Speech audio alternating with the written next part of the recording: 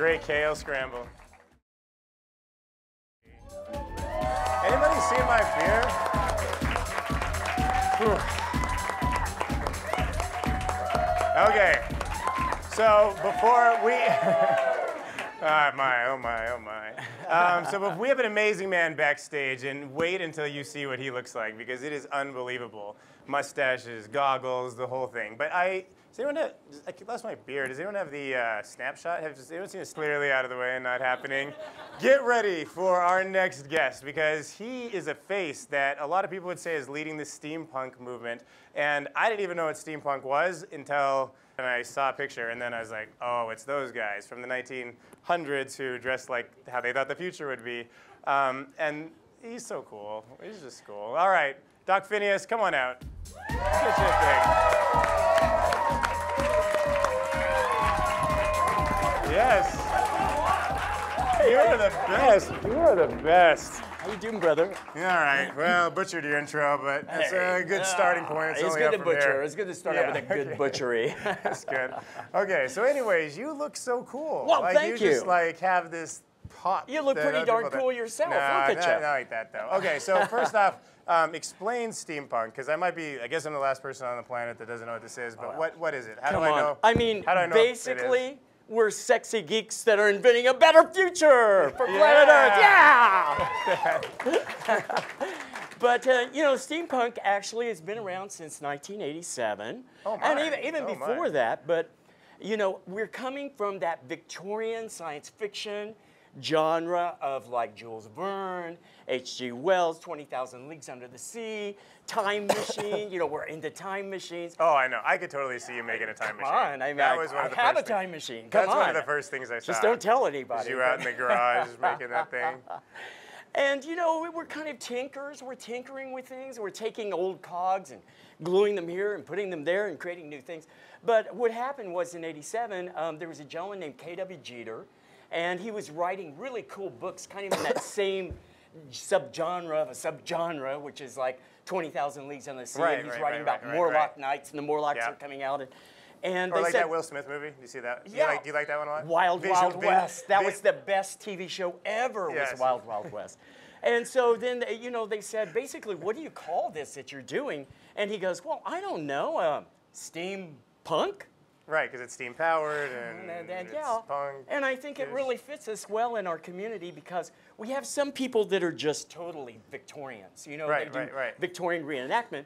And then we have the punks, you know, that they've got goggles on, and, you know, they got stuff steaming out the top of their heads, and backpacks that are, you know, paranormal activities. And I really do think that our community we're inventing a cooler future. Like, we take our cell phones and we go, oh, that's ugly. Okay, let's make it out of wood. Right, steam power it. Or let's make it out of brass with cogs and sort of like eyes that light up like the Nautilus. You know? Okay, I gotcha. So that's basically who we are. And I mean, come on.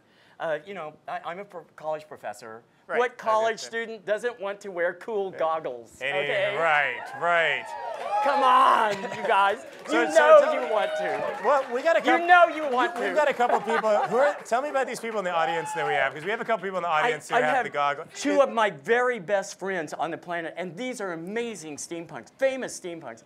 Oh. Right here we have Professor Jack Tittiger from San Francisco. Professor, He is one of our greatest inventors. This guy he has a time machine. That man has a time machine. Oh, I know. And next to him we have Montague Jacques Fromage from London. London, and he's a rapper right here. He is a rapper. He's the most amazing steampunked out rapper. And as you know, our World Steampunk Convention is this weekend, you guys. And it's here in Las Vegas at the fabulous Main Street Station. Can you imagine a better hotel than that?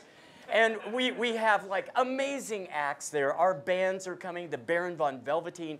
It's a steampunk band that dress like giant rabbits. I mean, come on.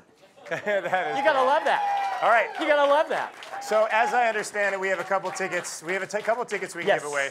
But I wanted to find, like, who in the room do you think, and nobody else is really steampunk like your friends, but who do you think is dressing the wildest? Who's the closest that could be potentially on their way? Well, Heidi's got a bunch of colors. Heidi. Oh, that's no-brainer. Heidi, my girlfriend from Airstream Park, she is flawless. She's got think so. Come. You know what? And Heidi and Chad, I think they might be good for it. Oh, so Heidi you guys and Chad. busy this weekend? Come on, Heidi and Chad. You want a couple tickets? All right. Come on. Woo, girlfriend. I love you. All right. You're flawless. That was like a no-brainer. There was nothing for it, so. Come on. 2 tickets? Yes. Courteous there of you Doc go. Phineas. Say be by, find out much more. And any of you other closet steampunks out there, I know you're out there.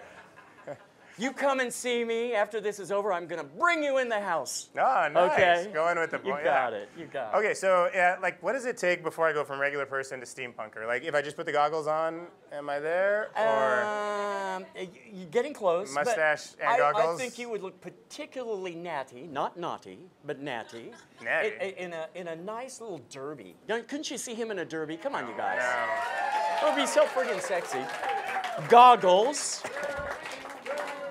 And I was kind of thinking, don't you think that for Dylan, he would look fabulous with a steampunk backpack with sort of a tube running through and serving cappuccinos. It's taken my whole life to build that. Cafe au lait? I'll have a venti, chai latte, soy. Well, no. Just an idea. No, like you've changed my course of my life now. That's probably what's going to happen to me. I thought all these other things, but now that's my future. I mean, and the mustache, I think, would bring. Don't you? Come on, you guys. Are these, how many women out there want to see Dylan in a beard. mustache? Come on. No, put the applause. That's the applause sign. It's the applause sign. No, there's probably the applause sign. We've all seen Mordecai. Have you seen Mordecai? I mean, look at Johnny Depp and that mustache. It's incredible. Oh, come on. This is too much. We have to continue on now. Come on. All right. No, I'm just kidding. I'm just kidding with you. Okay, so are these, like, if I show up to this thing, are they generally friendly blokes? Oh, I think we're like, the friendliest people on the planet. Okay, so we really are. I mean, we're amazing because we're all inventors, we're crafters, we're absolutely out of our minds. Do you clash with hipsters, or is that like a symbiotic thing? I think we are hipsters. I think there's a complete crossover because, gotcha. I mean, you have steampunks, you have diesel punks, are kind of the people walking around the masks, you know, like post-apocalyptic, and they're like, oh God, don't let any fairies bite you because you might turn into a zombie. That's diesel punk? Yeah. Yeah, those guys. They guys. collect fairies. Diesel punk, they got a lot of... But, you know, it's just, we're just being wild, and, you know, what can I say? You guys, this is my birthday, okay? Today is my birthday. That is true, at midnight. At midnight, yes. Oh, even more reason. I wish... and need my drink to cheers you. And not only that, but you may recognize me. I am on Pawn Stars, you know. I go out to 142 countries every day, 38 languages. I am the antiquities expert. I can and so, you know, here I am at 65. I'm turning 65 today.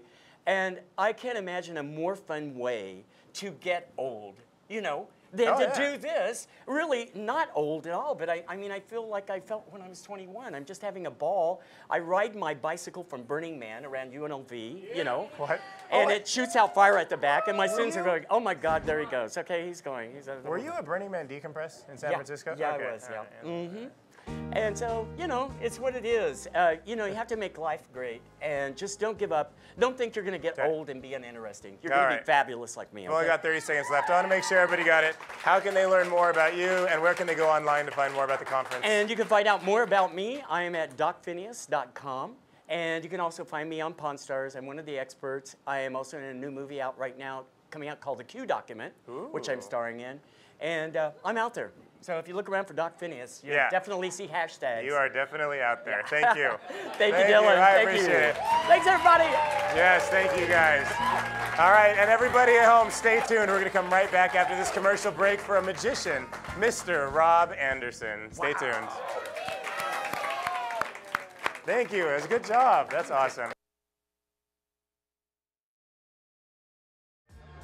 Doc Phineas, you say, is steampunk? Who knows what? Inside, he just might be a very secret squatter to sit and tell us what he thinks about Las Vegas here. I'm from East Coast, what do I know? He's the man to fear. Well, that's not too bad, is it? I mean, you know, 5, 6, 7, 8, yeah, no. Yes, who the hell am I? Montague Jacques Fromage, you might really want to know. I was invited to come here, and that's what I stow away and try to take away with me from here. I do Victorian steampunk funk who the hell will hear? You can hear me anytime you'd like. I gotta figure out a word to rhyme with like. Mike, yes! Anybody in the audience here named Mike? Hey, Mike, you're great! I think. Take it off the shirt. I'm not sure. Are we really doing rap? Stick it to me, or I am so tired. Old people should be home, but oh, okay, very good. It's been an absolute pleasure.